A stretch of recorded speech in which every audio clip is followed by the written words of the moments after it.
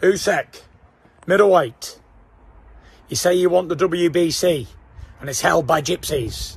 It is held by gypsies. It's held by the Gypsy King. And it's held tightly, grasped tight. And all road leads to a 7-foot behemoth that will absolutely destroy you, middleweight. Middleweight, you will get smashed to bits. You say you wanted to fight me after you beat the bodybuilder. Called me out on television.